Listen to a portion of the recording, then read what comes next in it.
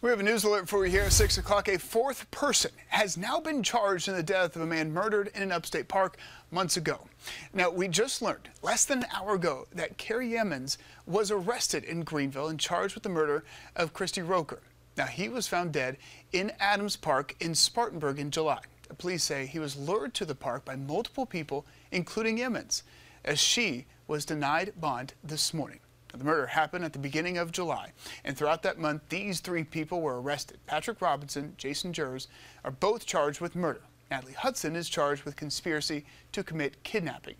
And now we have a news